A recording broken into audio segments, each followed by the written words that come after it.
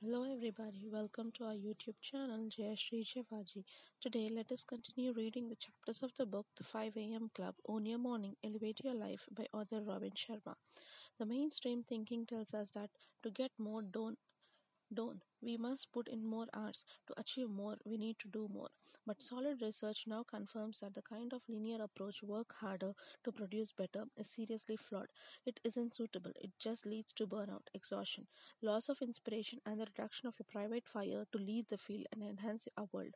That old school way of operating also causes a visceral depletion of every human resource, which, if applied intelligently, will make you the master of your marketplace. What you are sharing reminds me of the 60-10 method, remarked the artist happily. He was dressed in the riding gear the billionaire had provided and given his own daily practice to the 20-20-20 formula as a member in good standing of the 5 a.m. club. He looked significantly fitter, more focused, more energetic, and more self confident than when he showed up at the Spellbinders conference. His transformation was quite marvelous. Superb point, applauded the billionaire.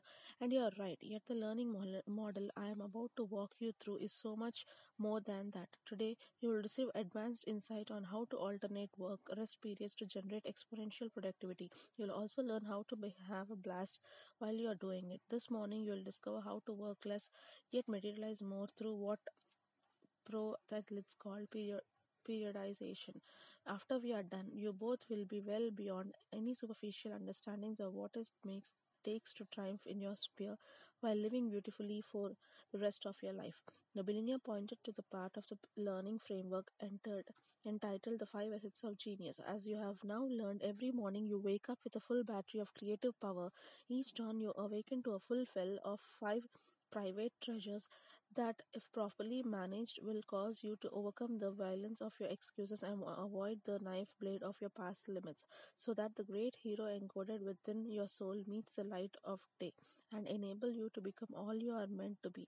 As a maker of spectacular work, as a leader without a title, and as a human being dedicated to living in an awe of life's most gorgeous graces, I am all in, exclaimed the artist. And as you now know, the five assets of genius, continued Mr. Riley as he looked at the diagram. Are your mental focus, your physical energy, your personal willpower, your original talent, and your daily time? I repeat this so you'll remember this. These primary assets are at highest early in the morning. That's why you want to start your day well and perform your most important pursuits during your most valuable hours instead of wasting this precious opportunity fooling around with your technology, watching the news, or oversleeping. Got you, confirmed the entrepreneur ferociously, taking notes in the leather journal she received in robe. A colorful scarf with elegant patterns on it gave her ponytail a dramatic look this particular morning. And the essential point of today's lesson is this. The billionaire spoke as he pointed to the center of the model. Top performance truly isn't a linear game. Light accomplishment is much more like a heartbeat, more like a rhythm, more like a pulse. If you want to show up as a great master over decades, so you literally do dominate your domain for an entire career and lead a life you love, will into old age. You absolutely need to alternate high excellence cycles, those periods of intense and fantastic outputs with times of meaningful recovery. Deep reviewing cycles. Please study this, the billionaire requested, tapping an index finger on the printed framework. Just so I'm clear, said the artist as he inhaled the fresh air. HEC is our high excellence cycle and DRC is our deep reviewing cycle.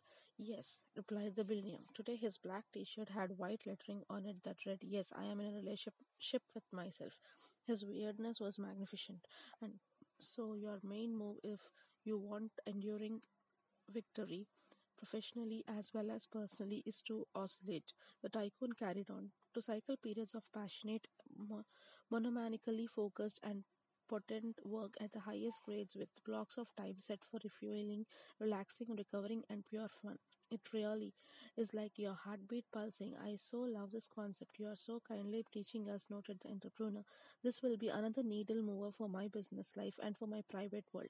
Yes, it will be, agreed the billionaire succinctly. Growth does happen in resting phase. That's counterintuitive, right? We have been programmed to think that if we are not creating and producing, we are wasting our time. We feel guilty if we are not doing. But look at this: the Barzan unzipped a nylon carrying the case that had been fastened around his waist. He pulled out two medals that appeared to be made of gold and placed them around the necks of the entrepreneur and the artist, as one would do in the celebration of a champion. On each medal, these words were engraved: the legendary performance equation is to pressure into refueling is equal to growth plus endurance. Tennis great Billie Jean King said that the pressure is a privilege. The billionaire reminded his two students, see, pressure and stress aren't bad. They are not.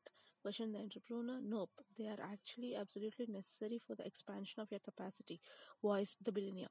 You must push your talents hard, the billionaire continued, even when you don't want to do. Past your comfort zone. Only then they will grow. Always remember this time. The time you least feel like doing something is the best time to do it. And part of the reason for this, as you also know, is because when you enlarge your willpower muscle in one important area, your self discipline in every other area rises with you. The larger point I am trying to make her in the pressure and stress are wonderful blessings that a player exploit.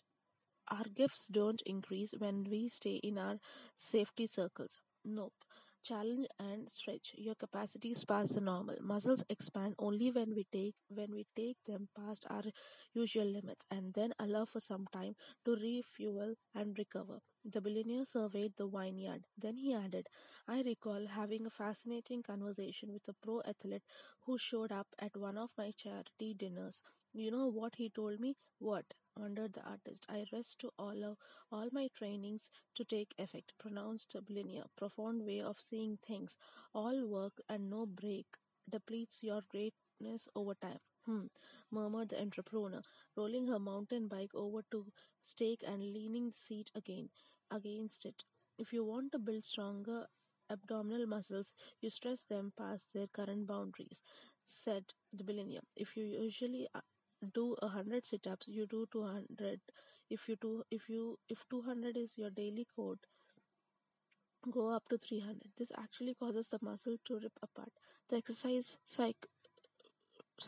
physiologists call the phenomenon micro tearing. Yet if you want the muscle to grow, you can't keep exercising it relentlessly or you will experience injury. You need to rest the muscle for a day or two, and it is in that recovery cycle when the actual growth happens, interjected the artist, locking in on the principle he was learning. Absolutely correct, enthused a billionaire. Growth happens in the resting phase, not in the performing stage. Recall early on in our work together on my beach in Montrose, I told you cats I grew up on a farm. Long before I moved to Malibu. Think so, spoke the entrepreneur. Montrose feels like another lifetime ago.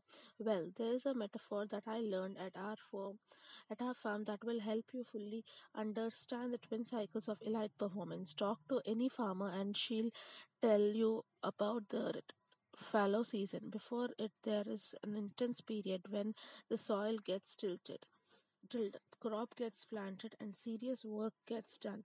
Then there's that season of resting. Seems like nothing's happening. Looks like time is wasting. Yet here's the near part. It is in the fallow season that the harvest is really blossoming.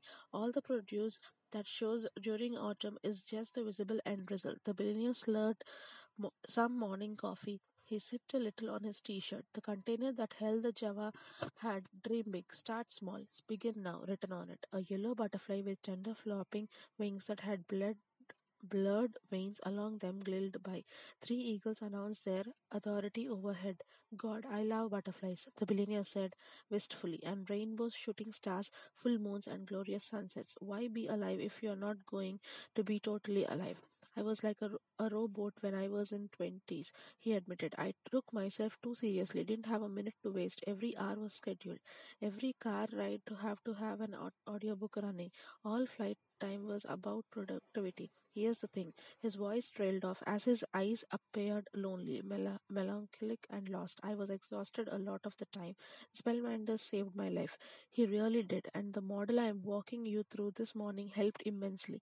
The billionaire took a deep breath, then went on. My essence of genius became eroded over time. My creativity was floundering as my effectiveness. I have seen since realized that I am paid by my group of companies to think, to come up with visions and ideas for new products and innovations. Then that will shatter the compass and deliver humongous value to all our clients around the world. But I didn't understand that back then. The spellbinder assisted me enormously, taught me the twin cycles of elite performance during our very first coaching session, and insisted relentlessly that implemented them instantly and consistently. But boy, did I fight him on this one. It was just so against my nature to relax and breathe and to pause. Now I totally get that rest in the very thing that enables our primal greatness to unfold. The entrepreneur nodded her head in understanding. If I am not working, I feel super guilty, like I am doing something wrong. Self care is essential to self love, remarked the billionaire. All I am saying is, now I understand that balance is vastly important to world class performance. Working on it day and night didn't make me more efficient at all. It just made me more tired and cranky. So now I make the rest to time to rest, to nourish myself, to maintain bike, to read books I have always wanted to read, to enjoy a glass of excellent wine like the glass of amazing Pinotag I served last night in this front of the blazing fire in my cottage here in the valley. Ironically, as I have practiced this kind of recovery, my creativity has multiplied, my productivity has soared, and my results have skyrocketed. It's just so profound. I work less, have more fun, and yet I get away more done. Mr. Riley then reached into his blue backpack and pulled out a piece of white material which looked like it came from the sail of a schooner. Remarkably, you could see a drawing of Albert Einstein in a sailboat on it. If you were there in that precious vineyard with them, you would have seen this. The industrialist continued his discourse. Out in that delightful vineyard, oh yes, cool cats, having fun is so very essential to leading your field, upgrading your life, and inspiring the world. All of the amazing creatives and productive icons of history had one thing in common. Tell us, please, requested the entrepreneur as her bangles made a clink clink sound. Her new wedding ring shimmered in the morning sunlight. The billionaire flipped into a quick handstand. He then beated his chest fast with a single fist as he whispered these words to himself. This day is priceless. All the money in the world will not bring it back again. And so I seize it and I savor it and I honor it. This day I fill my mind with big dreams so there is no space for pretty doubts. I replace the psychology of can't with the mentality of can. And I remember that my greatest growth lies at the jagged edges of my highest limits. This day I'll recall that until my mission becomes my obsession, my gifts will never become my glory, and until my hunger to serve transcends the insecurities of myself, I'll miss the grand chance of these precious hours to be a vehicle of helpfulness. This day I reload my devotion to avoid a counterfeit and ability, staying sincere, humble, with both feet on this sacred ground. Should naysayers and bad actors throw rocks at me, I reply with kindness and love in the face of their bad behavior, even if they don't deserve it. Should critics make fun of me, as they always have since I was a kid, I'll take the rocks they throw at me and make them into moments of mastery. And should anyone call me strange, as they often do, I'll smile with a blatant wisdom stuck deep in my heart that it is only misfits, oddballs, and eccentrics that change our world. Being different in really cool and eccentricity is very hip. It was quite a sensational scene. Stone really upside down, beating his chest as if to activate his heart and reciting his poetry. Words are creative.